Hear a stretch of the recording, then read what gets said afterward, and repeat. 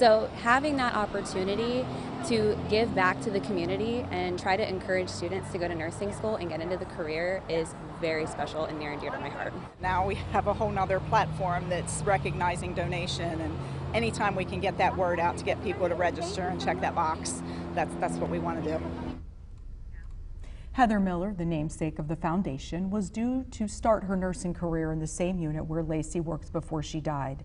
Jody and Lacey met through their work promoting the importance of organ donation, and Jody says she's humbled to receive the donation. All farmers